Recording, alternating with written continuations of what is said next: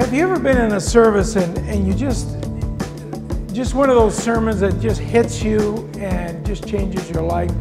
In 2002, I was in one of those services, and it was first time in my life that it really struck me, and I came face to face with the reality that I, as a Christian, had a responsibility to do something, to care, to do something about the condition of the world. And I just thought, well, if one person can change another person in the world, if you can sponsor a child and change that child's life, why can't a community come together and change a community? So I pitched the idea to our church, and I shared my idea. What if we got Fredericton to come together and take on another community in the world? And the idea of FreddyLink was born at that moment.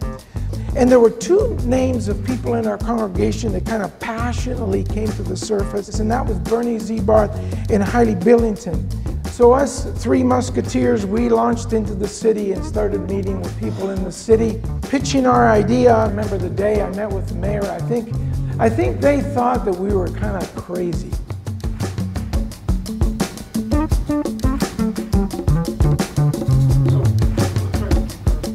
So we're not just here as Canadians, we are here as humans. We have to be able to do our mission globally.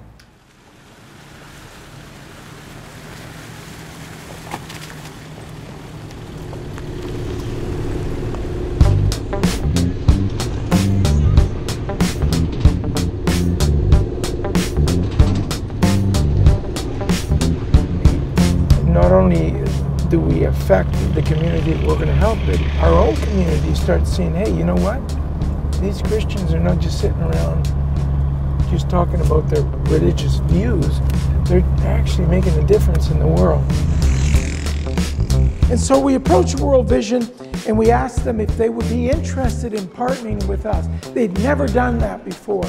But they were willing to give it a shot. And a partnership was developed with World Vision. Well, FreddyLink was really a pioneer. They really blazed the trail for what global partnership could look like. Not only did they become one of our first global partnerships, but they really took an outside-the-box approach. They wanted to really engage not only their church, but their community as a whole in Fredericton.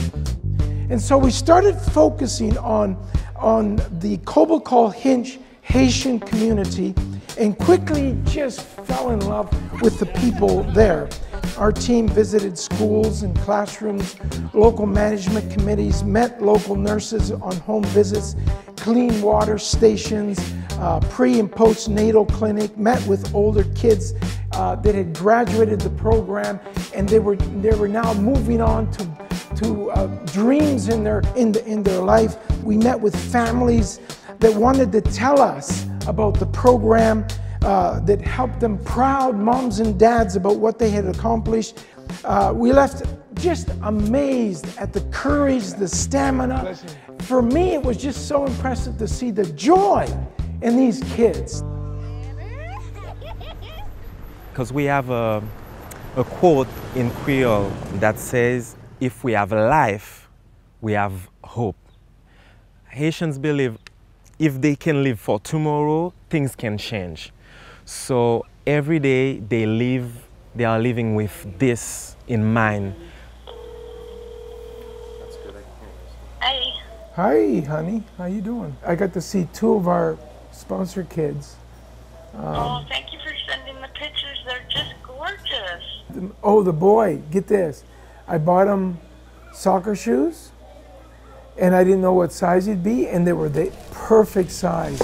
Man, we got the right size. Yeah, that was... Isn't that cool? Yeah. I met the most gorgeous people, happy, passionate people. It's just, I told Mark, I said, I'm wrecked. I'm just totally wrecked. It was very moving, extremely moving. Oh, that's so wonderful.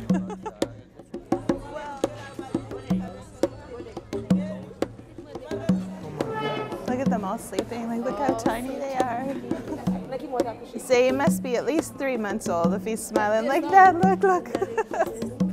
So I think it's made the world come closer and realize that we're all brothers and sisters, and we have so much to learn from each other, that it's not a top-down thing. It's not, I'm in a privileged situation and look what I can do for you, but what benefit do I have from having you in my life as well? It's a partnership. Partnership isn't, oh, I'm gonna hand you something, but partnership is, as I hand you something, you're handing me something rich also. And our church has been hugely enriched by this. In 2013 we were here, they had just kind of built the schools, and then over the last year and a half, they've started with our WASH program and building. So the WASH program is the program that we did in the church. And this is the result. Each time we go, we see tangible improvements. World Vision has a plan that works. It really works.